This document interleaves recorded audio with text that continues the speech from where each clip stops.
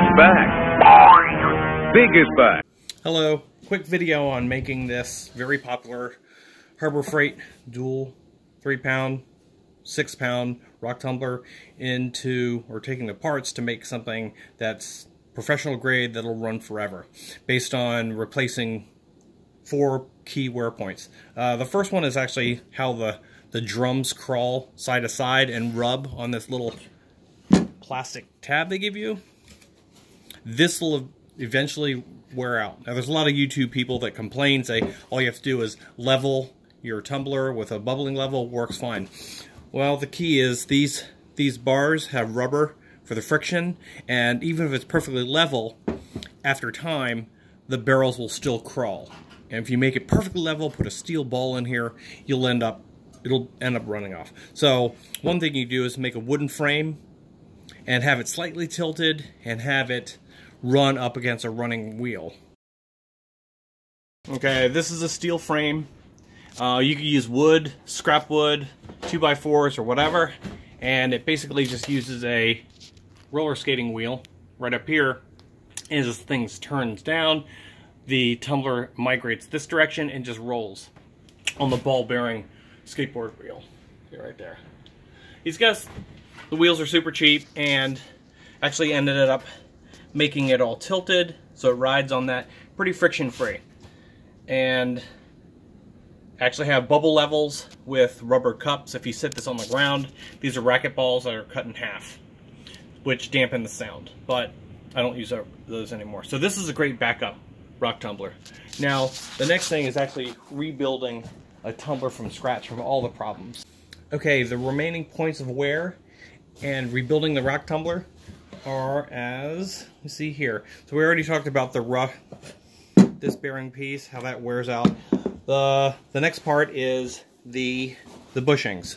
Now all the weight of all the rocks are run on these little bushings. Normally these are brass, but these happen to be plastic, and all they are a little piece of plastic nylon that these things spin on. And you can oil them all you want, they will wear out. Dust gets caught up in there. So these need to be replaced with ball bearings. Cutting ball bearings into sheet metal, that doesn't sound like fun. So I decided to make my own rock tumbler from scratch. Again, making something from scratch doesn't have to be steel. I elected to make something in steel, but it could be made from simple 2x4s, Legos, erector sets, or whatever. The key things is to replace anything that has wear points. So the second point of first wear point is the tab. Second is the bearing point, and then the next thing is the tight radius of the belt. The belts do wear out, that's why they sell replacement packs. So there's your first clue right there. The very small pulley on the outside of the engine that basically is bending rubber at less than 1/4 of an inch, 100 times a minute. So I figured that probably the reason. So if we can figure out a way to get around that. So, given all these pieces, let's set this guy aside. Going back to what I did with the frame, this is what the new rock tumbler ended up looking like.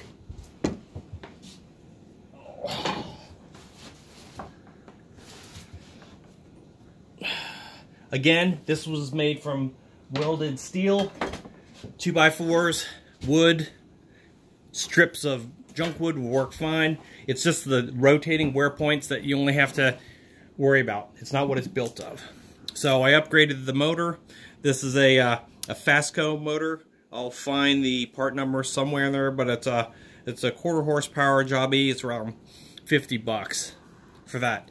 The bearings. I'm no longer using bushings.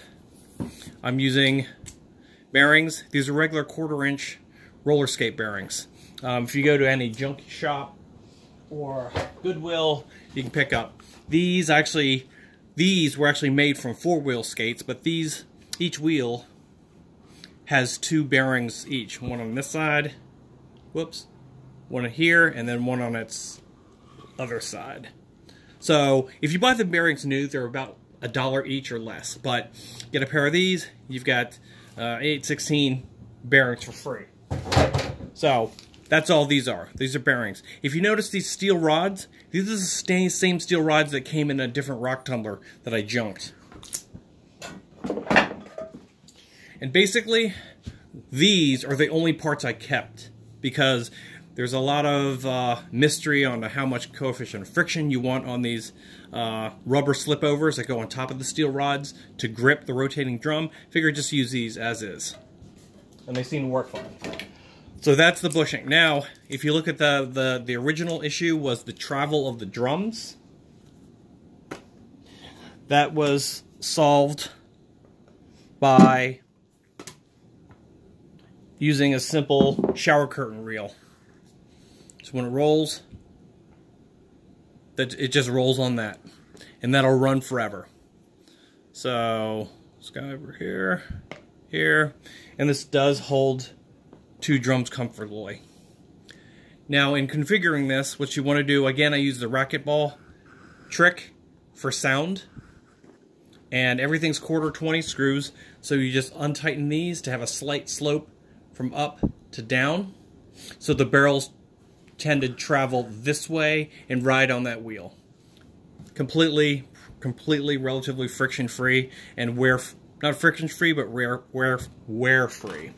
The last thing I addressed was the pulley and the tight radius. And this I switched from rock tumbler belts to something that is used to running and designed to run forever and ever, and that is vacuum cleaner belts. Super cheap, and I think they're impregnated with nylon so they don't snap. Now, still was the problem with the ratio of having a very small pulley, but that was resolved by making bigger pulleys. Now, if you look at McMaster-Carr or somewhere else to find new pulleys, they're like $10, all the way up to $100 for aluminum or nylon pulleys. This, just regular cheap plywood. That's what these pulleys were made out of. Block of plywood and hole saws. So I used a drill the hole saw to create the blank. In the middle of the hole that got poked by the drill saw, I just tapped it with a screw and stuck it on a regular battery-powered drill and just dragged an X-Acto knife until I got the shape I wanted. Calculated the ratio between the inner diameter and the size of the next pulley, and you've got a perfect pairing set. And again, this thing runs forever, it's super quiet, and the engine, the motor, it runs nice and quiet. So I'll show you how it all works now.